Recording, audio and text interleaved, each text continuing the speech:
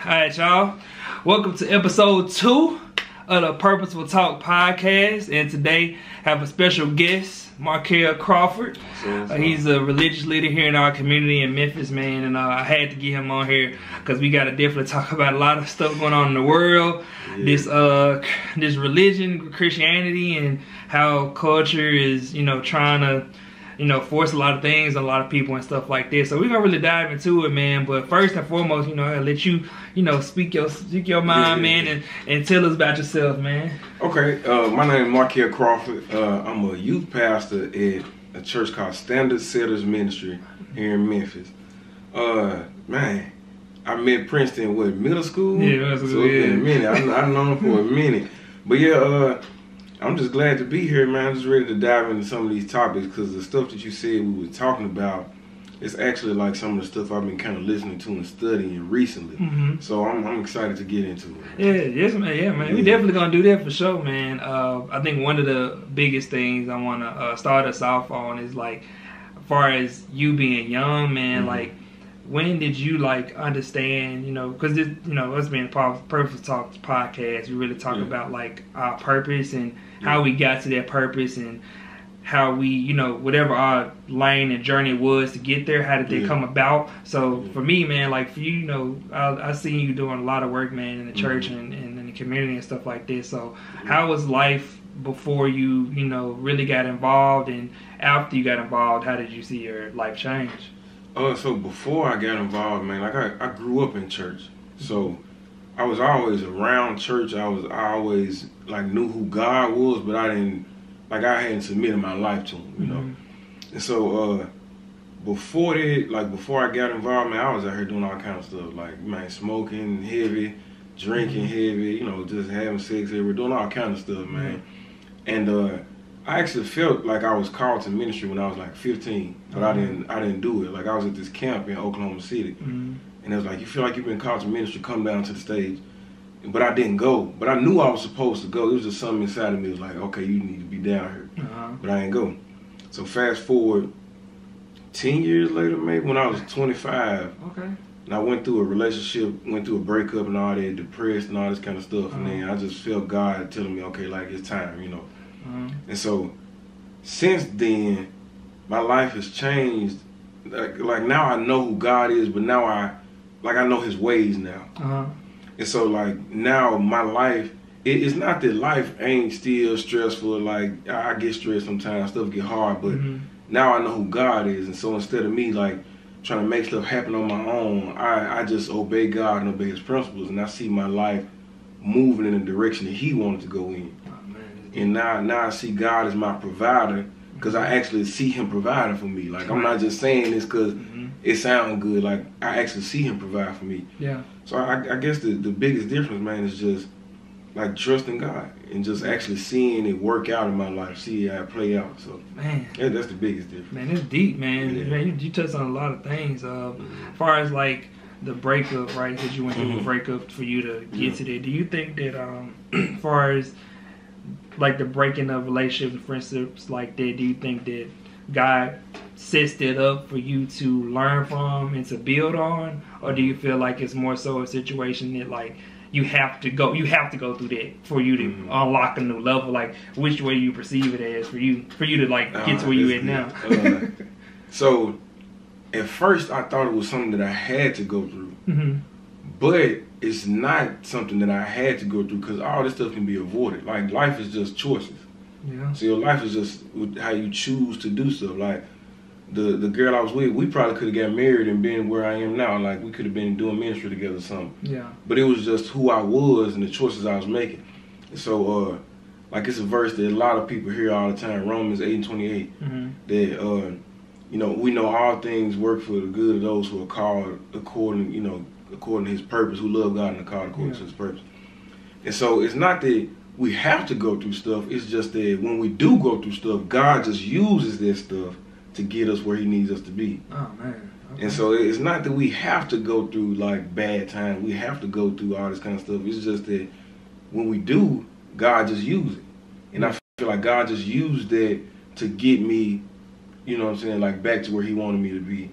But I don't think I just had to go through it. Like, I could have made better decisions. Yeah, I feel you. When I was in Germany, I had one of my barbers, man. He told me, he was like, man, I already went to jail for you. And I was like, when he first said it, I was like, what you mean with the jail for me? But he was saying it isn't like Princeton, you never been to jail, so the fact that you never been there, I've been there on your behalf. So I'm telling you, it's not the place to go.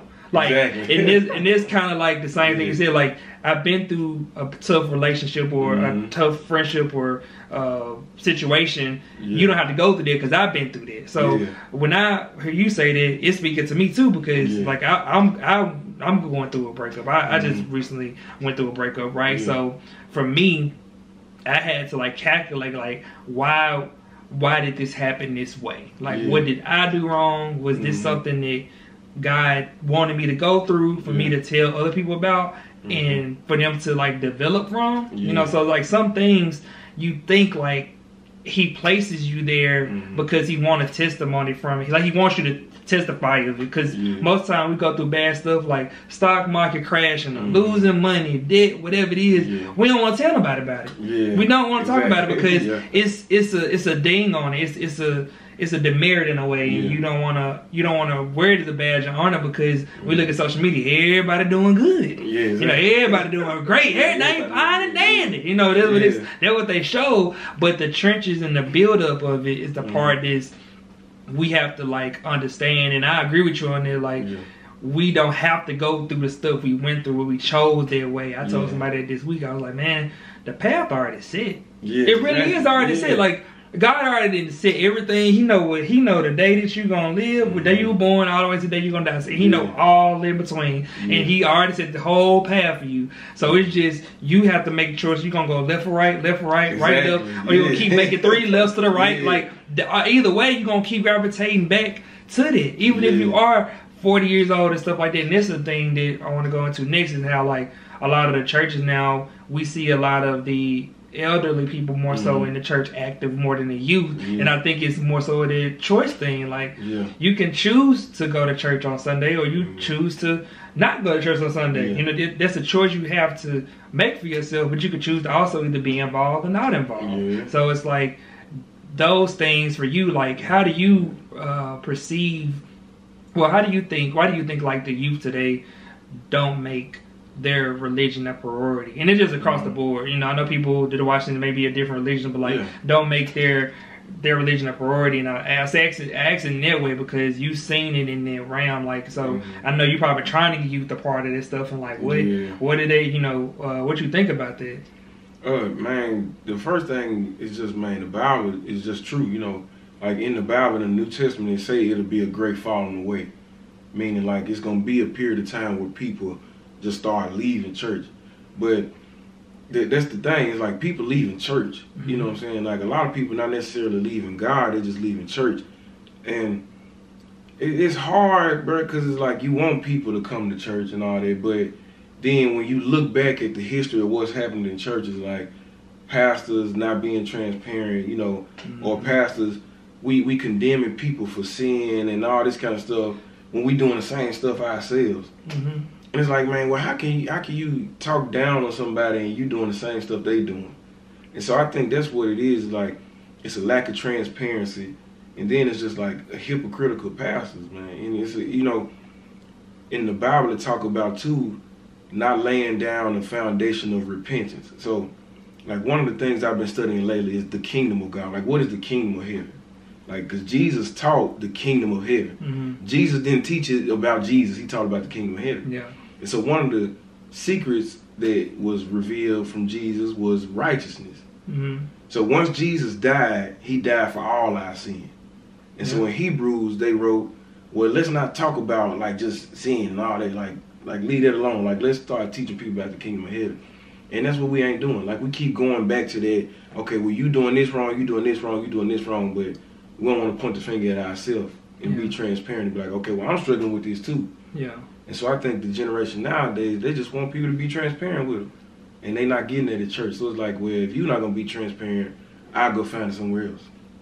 So I think that's why, you know. Yeah, I feel you on that. I have people around me that are younger. You know, they come from me for guidance and questions and stuff like that, and it can be like basic things. You know, it can be relationship, friendship. You know, what they should do with their life, like all of those things. And it's in my mind, I'm like, man, like.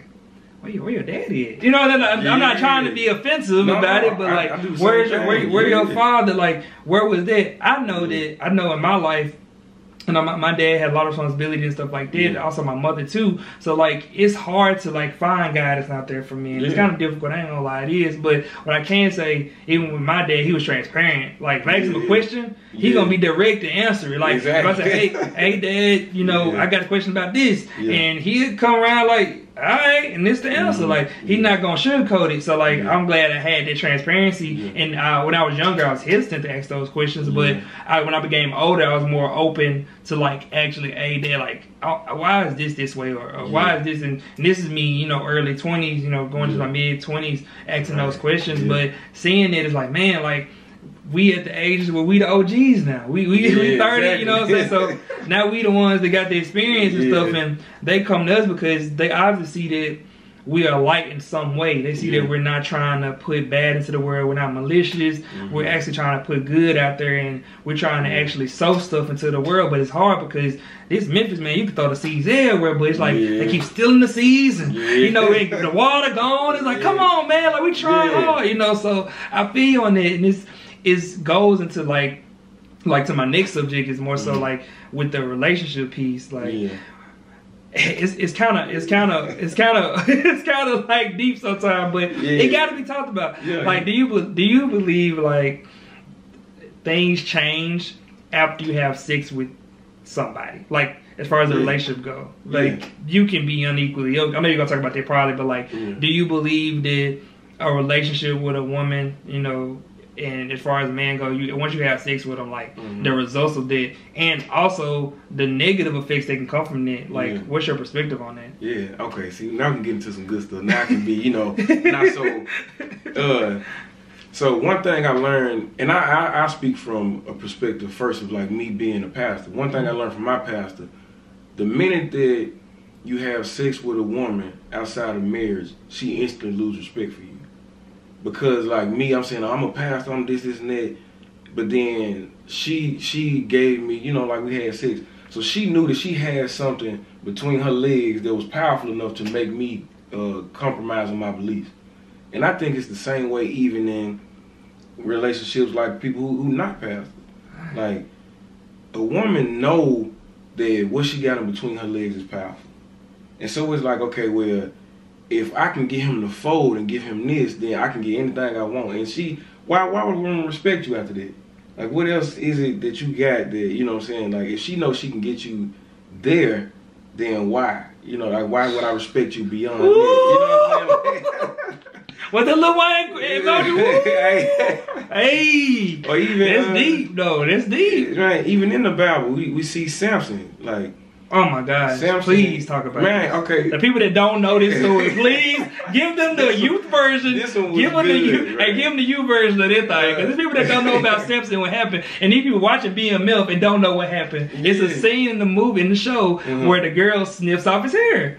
Oh, so like they didn't get. I'm pretty sure y'all don't know what that meant when y'all watch BMF. Y'all watch everything else, right, but he gonna explain about the hair and what's going on. So go on, give him that preacher. Go on, give it to him. Samson was a character in Judges. I don't even like to say character because we know the Bible true. Yeah. Samson was a man in the book of Judges in the Bible.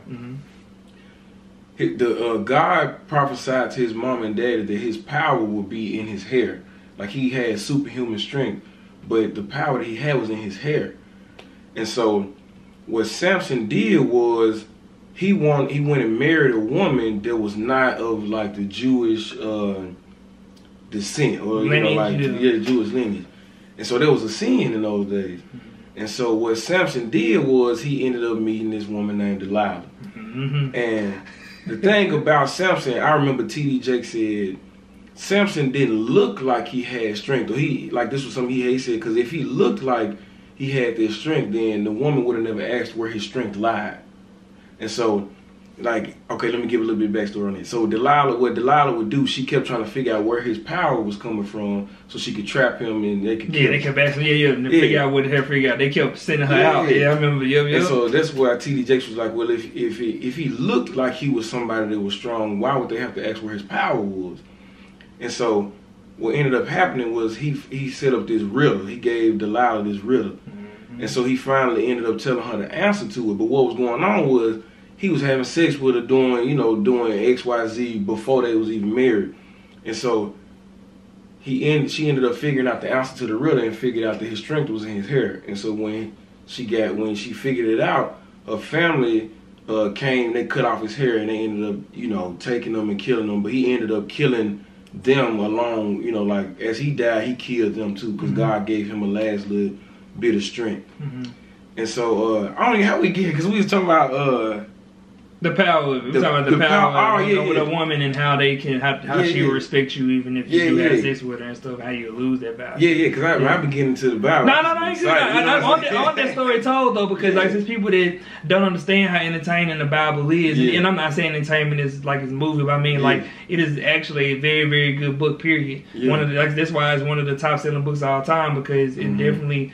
It's a lot of life principles in it, but also real life examples of what people went through. Like these people went through a lot of stuff, man. The lady that was sick for how long she was sick for 12 years, and she just touched God roll like this, and she was better. Like I mean, at 12 years, they couldn't find out nothing what was going on with the woman. Woman was a doctor. I was like, man, I don't know. I don't know what to do. And then she found Jesus, man, and he walking in the group full of people, and then she touched his robe, and she was healed. So like.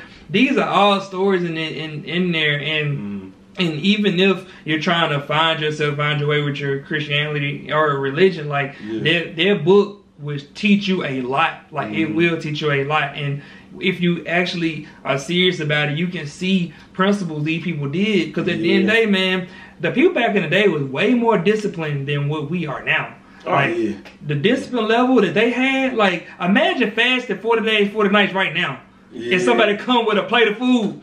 That's what happened with Jesus. That's exactly what happened. 40 days, bruh. And God said, what did he say? He said, a man should not be live off bread alone. Now come on, man. Like that, if there's not this one, I don't know what is. Like, and that's why for me personally, I try to let people know, like, you have to have discipline and development. And that's what they were doing. Basic, that's what they were doing. That's the basic. I don't even want to go too deep, but if you look at the 10 Commandments and all that stuff, is basically just you just developing yourself and being disciplined along the way. Because as you discipline yourself, God will keep giving you stuff. He'll keep giving you stuff. Okay, I like what you're doing, I like what you're doing, I like what you're doing. And you keep developing yourself. Oh yeah, let me give you this knowledge. Oh, let me lead you this scripture or whatever. I remember one of my friends, he said, man, he texted me one day, man, like, you got something to recommend or whatever? I said, man, the Bible, bro. That's all I can say. He opened up the out came to a scripture that killed him. So I was like, this is on the Bible, and it'll let you know. So like, so we talked about that. We talked about the sex part and stuff like that. But I don't think people understand this. But I think you should be. I think you are able to articulate it. What does unequally yoked mean, and what is that? What is that for a relationship? And if I'm a single man or woman, how do I know this person is equally yoked to me, so I don't have to end up in a soul tie situation or something like that? Like, how can you break that down? So when you read the verse, it says, do not be unequally yoked with unbelievers. It never said anything about marriage, though.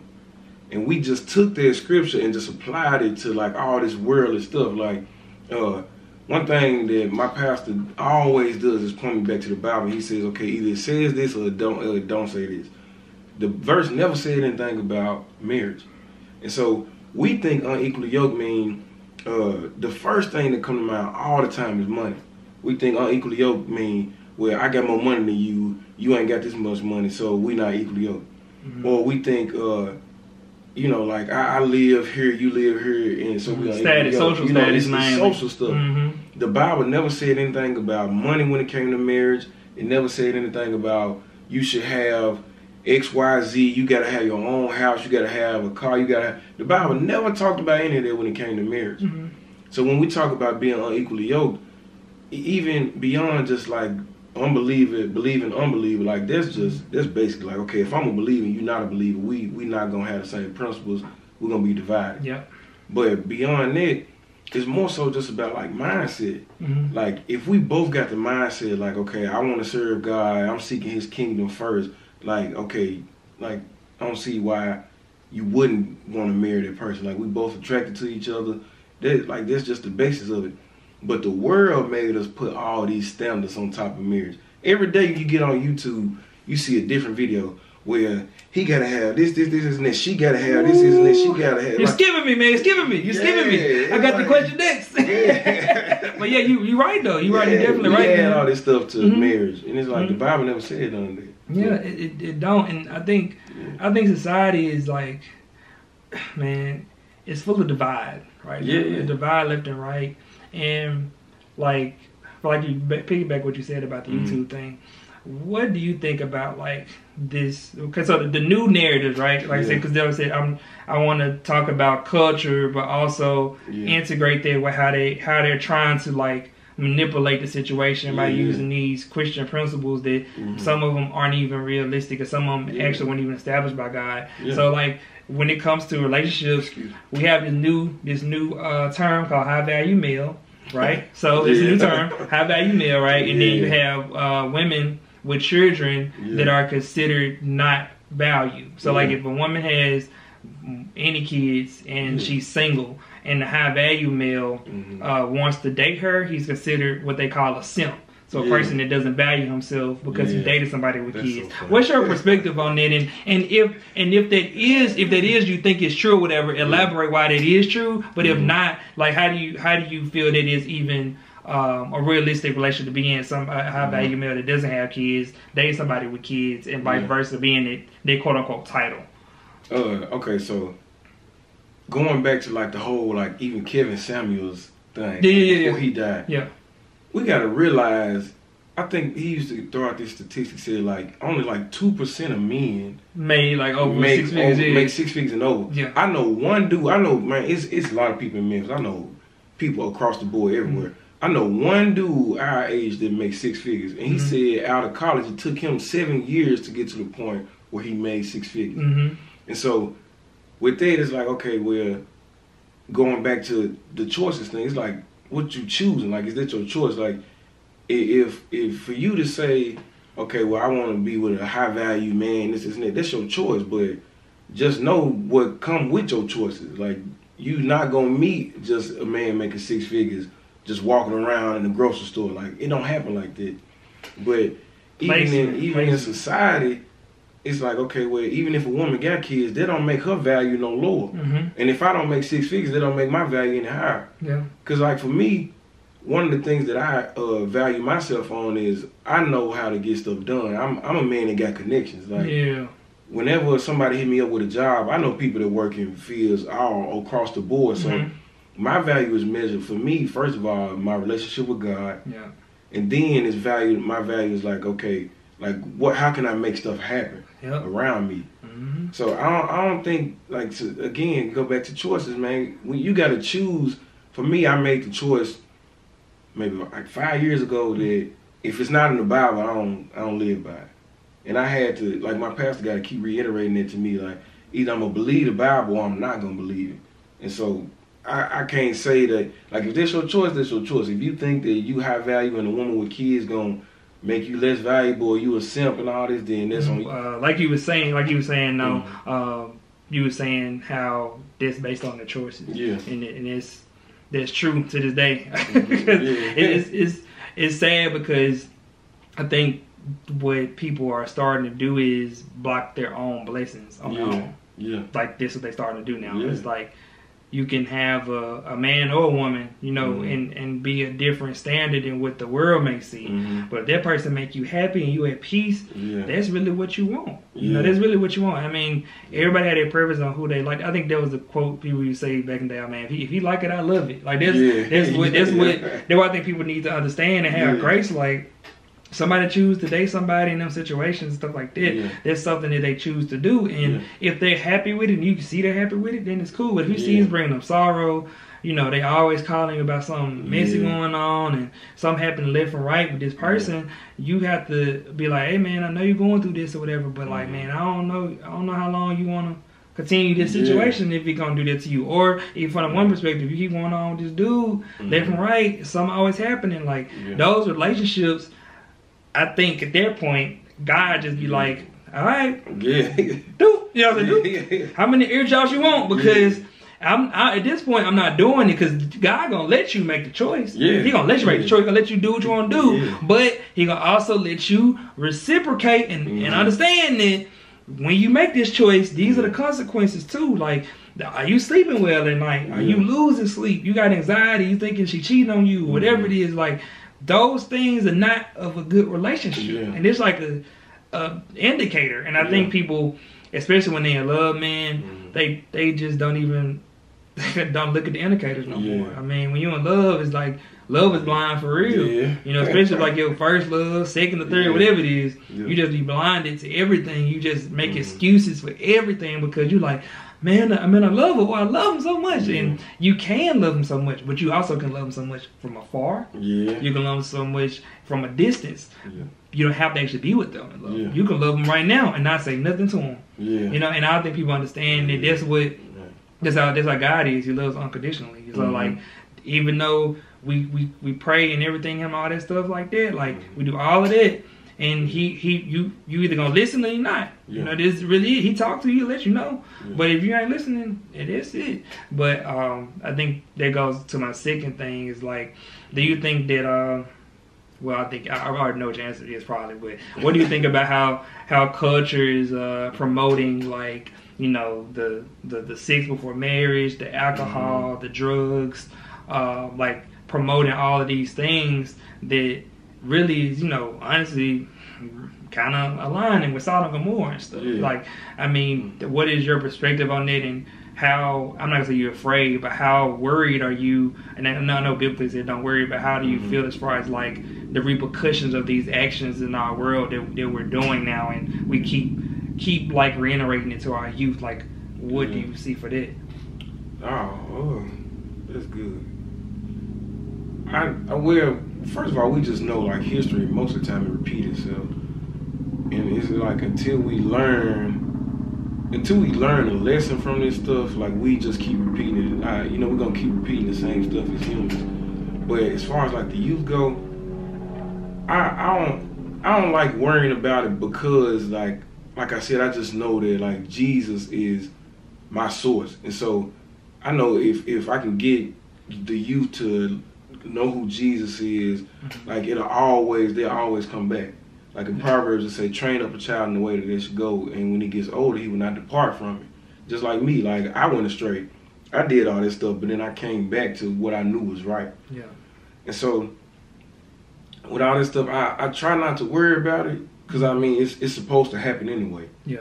So I can't necessarily control it. I can't do nothing about it, but like I can't change it. But if I can just get as many folks, in front of Jesus as I can, then I know that'll change. That'll at least make a dent in it. So, yeah, exactly. I agree with that, man.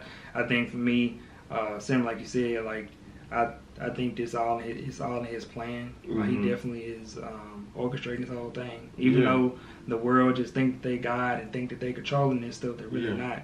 You can't control the weather. And people started these rumors of weather machines and all this other stuff. It's like, man, give God his credit, please. Like, stop it. Like, y'all gotta look at the reality of it. Like, it ain't no machine outside for how beautiful it look out here. It ain't no machine. Like, it's not, man. I mean, but people have these things that they say and believe, and it's something they'll learn through time. But I think when it comes to life, God reminds you every time, like, I've always been there. No matter how much you probably negate me, don't think I'm real, whatever it is, I've always been there for you. And I think this movie called God's Not Dead, it was this guy, man, good movie, man. But in the movie, basically, the man was an atheist, man, his whole entire life. And when he was on his deathbed, man, he got to like a car accident in the movie, and he finally like admitted, like, it's God. Like he finally admitted it. Like, like I gotta admit, like God was You know, I admit that he was my Lord and Savior. Like, and it was the last moments he said it, but he realized that, like,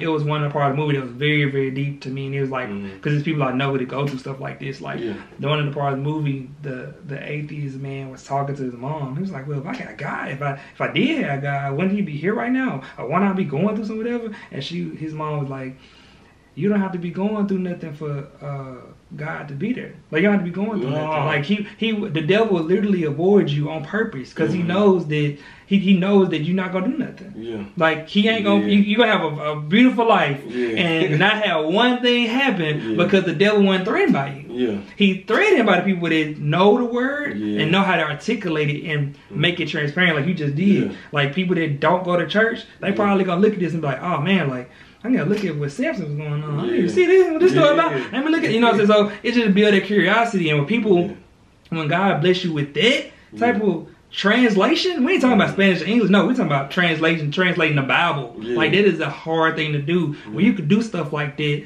that's a threat to the devil. So your life ain't gonna be easy. You think it'll be easy? I mean, we living in times where we John Wick, man. Like, the people that's actually trying to do good in the world, they are really living a tough life because you trying to actually change the paradigm because the devil wants the world to go left. Like, all the way left, worse than what it is now. Like, he want everybody out here shooting, so they come out the door, shooting in the morning. Like, that's what he want. But you got peace outside. You got everybody driving nice, no wrecks. Like, chaos is what he builds on. So, chaos is like, man, well, I'm gonna create chaos. Well, you know what? I'm gonna do this to your life. I'm gonna make your mama go off on you. I'm gonna make your job hard. I'm gonna make your boss get on nerves. I'm gonna make your coworkers get on nerves. I'm gonna do all of this stuff to make you stop doing what you're doing. But it ain't gonna stop nothing. Like, even my computer today, my computer's acting weird, whatever. But you ain't gonna stop me because we still recording. Long as we got the red button on, we straight. We definitely straight. But we're gonna start wrapping this up, man. But I got a couple more questions. So, like, my last question, one of my last questions, I got 2 more to go. Okay. My last one is, if you had the opportunity to talk to your younger self about your purpose or where you're gonna be, like, what would you tell them? Well, first, I just want to say something real quick about what you just said. Man, I just want people to be encouraged. I heard something the other day and it blew my mind. Well, the first thing is that the devil only got the power that you allow him to have. Oh, man.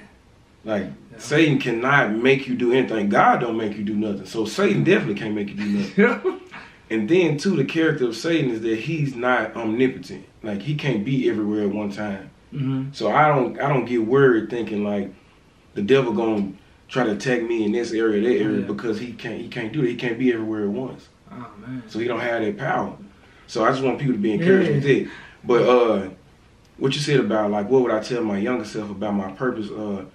What I would tell my younger self is that, like, that's what life is about, finding my purpose. And not necessarily, like, finding it, but, like, my purpose, first of all, purpose comes from inside you. Like, your purpose, you were born with what God wanted you to do. And so, like, going and trying to seek purpose and do, like, you don't necessarily have to do that. All you got to do is seek God and seek the kingdom of God, and your purpose will be revealed. So I would have told myself, like, don't go to college, because I didn't necessarily need college. What I studied in college for, and then I didn't even graduate. So I wasted all that time and money and to not do, like, what I was called to do. But I just tell my younger self, man, seek the kingdom of God and your purpose will be revealed to you in time. So, like that, I think that's what I tell my younger self. Man, that's deep. That's deep. What age you would have told your younger self that? From a kid. Just as soon as you were born, like around 3, like 1, 2? Yeah. Okay. Because, like, that's what you, like, what I've been learning lately is, like, when your kids are young, instill purpose in them when they're young. Because once they get older, it's like, okay, it's kind of hard. Because now you're thinking about, okay, well, I want to go to college. I want to, like, the world and told you, okay, you got to go to school. You got to get a good job. You got to do this. But if you telling the kid from when they're young that they got a purpose, when they get 15, 16, it's like, okay, I'm just finna start trying to figure out how, what's being revealed to me. What is God calling me to? So I would have told myself that from a little kid. Like, this is what I'm gonna do with my kids. Like, when they come out the womb, you got a purpose. Yep, I feel you on that. I think for me, I would have did the same. I probably would have told my youngest self that, like, around maybe 4 or 5 would have did that. I think it would have been one of them weird moments. Like, oh my God, where do you come from? Like the LeBron talking to LeBron. Like, who are you? You know what I'm saying? Would have been that little barrier, but I think the younger me would have definitely been remembering it all the way to now that I'm 30. Like, man, I remember like seeing my older self. Like, it definitely would be beneficial. I think definitely now we're both in the time where the generation change is about to happen. Like, we're about to be in a different light in the world based on doing what we're doing right now. I really truly believe it, and I believe that these conversations need to happen way more often than not, and more people that are leaders of the church, man, just be open to talk to people outside of their realm. You have to be, because I mean, you have to be. A lot of people don't want to do it because they want reciprocation.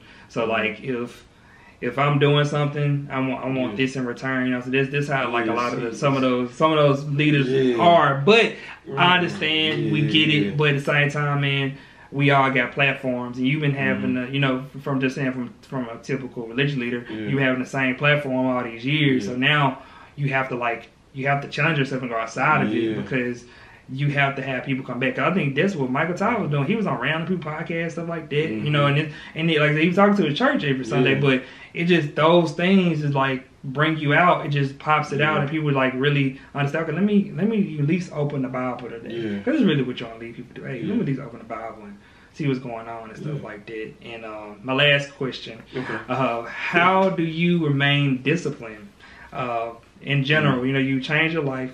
You know, like you said you're following the Bible and stuff like that, and if it's not in the Bible, you don't do it. Like, how did you get your discipline strength into that, and what advice you would give to somebody that's trying to learn discipline and try to get into the level you at?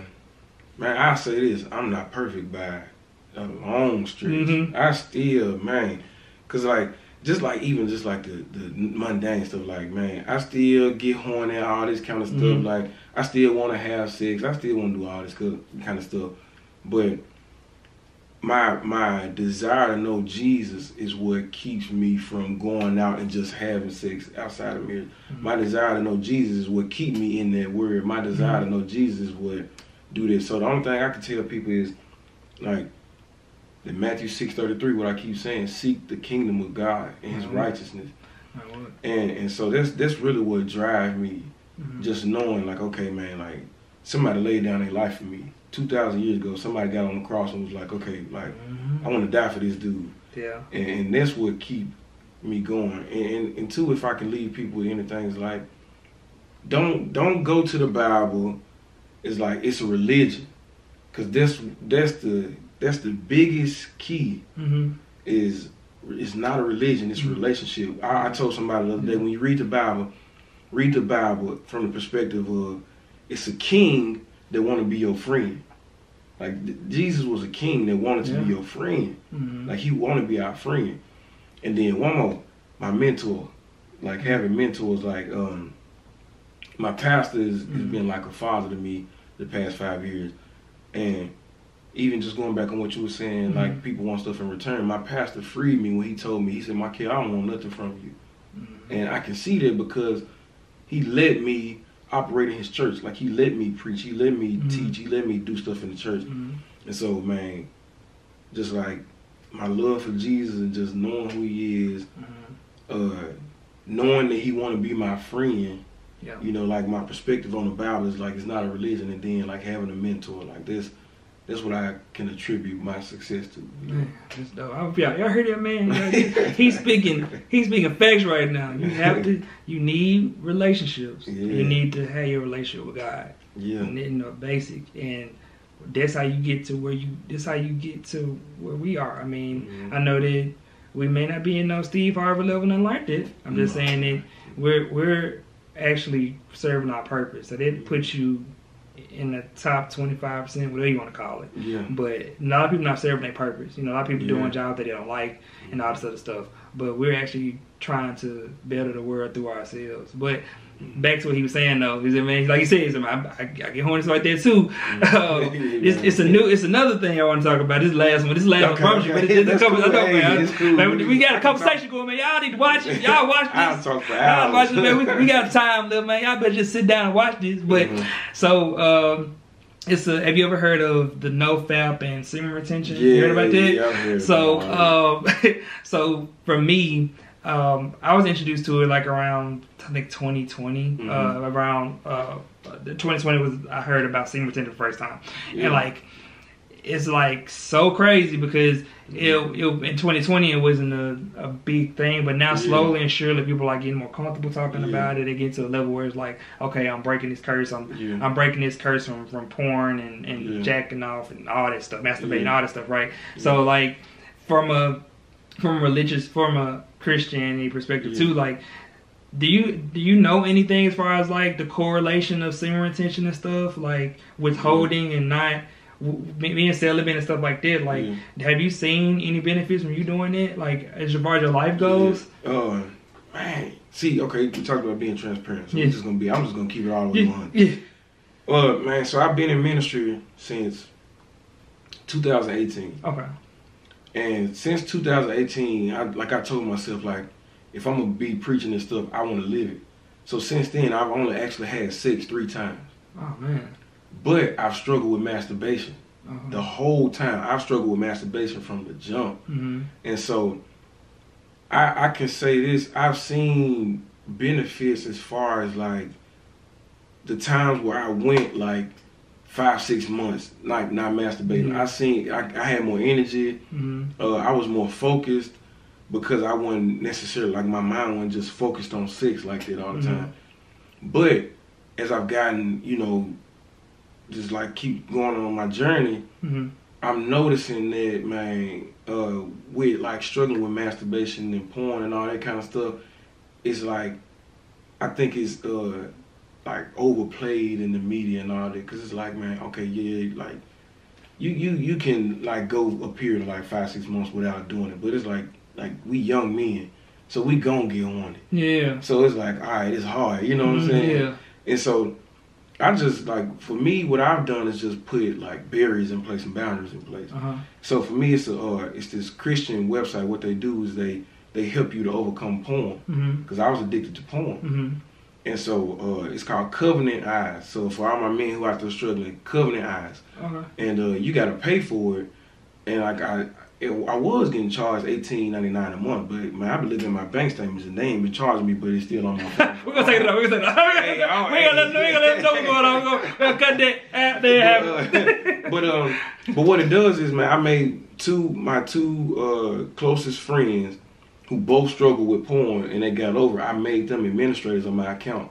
So if I ever look at porn, it'll call. Like one of them told me, bro, I got a call, and I wasn't even doing nothing at this point. Like I don't know why it calls them, but he told me he got a call. But what it does is it uses VPNs on your phone, your devices, whatever you put it on.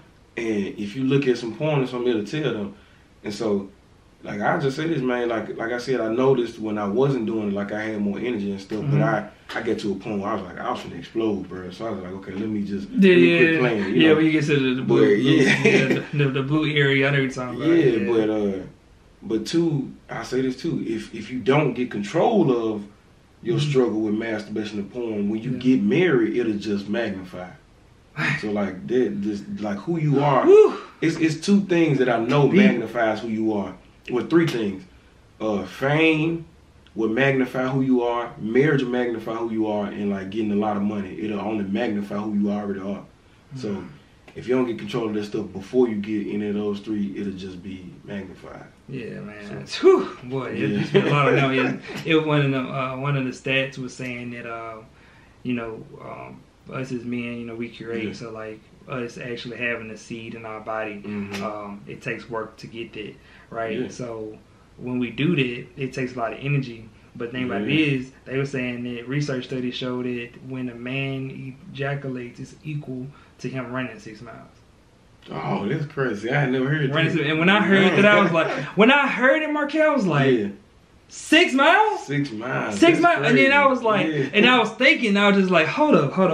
Yeah. 6 miles. Yeah. Now, mind you, depending on what you're doing, you know what I'm saying, it can last from it can be 10 seconds or 30 minutes, you know what I'm saying? But for that to be 6 miles, though, and this year was like one of the first years I ran 6 miles, right? So, and I just ran 8 last week, and I just was like, I was like, man, like my energy has been skyrocketing. And I've just been thinking about it all the time. 'Cause I've been like, man, like I know that, you know, us as men, we have needs, stuff like that, and we got stuff that we got to handle, but we have to know how to transmute our sexual energy. And I think that's what you're talking about. Like, you went that time without doing and stuff like that, and you paused and all that. Those times helped you become the man you are today, because it's always power and discipline and power and recovering. Because you know that failure probably will happen, but as long as you recover from it, hey, I did 21 days today. Okay, cool. Like next week I'm doing 35. And 35, now I'm doing 90. Like I'm going hard every time. Like I'm not finna make sex a priority no more. I'm not making pornography a priority no more. I'm not making women and having sex with a priority no more, because this all culture preaching. This all culture preaching. Hey, go get them. Bad girl, bad girl, bad girl, bad girl on the bad girl here, bad girl there, left, right. Like that's all they say. So then you go anywhere you go, everybody like, oh man, bad girl there. Like I went to the game last night with my homeboy, man. I was just chilling. I said, man, I'm in the moment, bro. Like we close to see stuff. Like we good, you know what I'm saying? And then he left or whatever. He came back and said, man, he women, man. I'm everywhere. And I was like, man, I don't even feel like I missed out. I ain't gonna lie. Like, I'm still watching the game, man. It's all focused on. So, but definitely, those things I want, you know, especially the young men to understand that, you know, it's your sexual energy. You're not gonna know really what to do with it in the beginning, but you have to start practicing transmuting it into your purpose, into that schoolwork you're doing. You know, when you're in school, you got to be in school. You're in high school, maybe middle school. Just do your schoolwork. It's going to help you with your schoolwork. You're going to do better with that. You know, go to church with your parents. Like, reduce the arguing. You know, don't try to debate all day. Like, I'm telling you, your life is going to be different. But last but not least, man, I just want to give Markel his flowers, man. This man changed his life. I've known him since middle school, man. We reconnected. I tell people it's a power and placement and partnership. And this is one of them today, man. He's did a lot for the community and trying to change people's lives through himself, man. He's a living example of that. And like he just told y'all, like, he make mistakes and stuff like that. Like, how many religious leaders you know gonna say that? How many? Let me know. I want to know. Hey, tag them in the chat. Tag them in the chat right now. They're gonna be transparent like this. So, but all in all, man, I thank you for coming, man. I thank you for being here today. I appreciate what you're doing, man, and definitely keep doing what you're doing, because I feel that years from now, man, you're gonna see the dividends of what you're doing, man. Like just like early stock, all this early stock, man, it blows up, man. But right now, I think you saw a glimpse of it in 2020 when everybody was going, you know, going to church and stuff. So we about to go into their reset again, though. But all in all, y'all, so we just gonna tell y'all, thank y'all for tuning in to the Purposeful Talk podcast, man. See y'all next week. Peace out. I'll holler at you.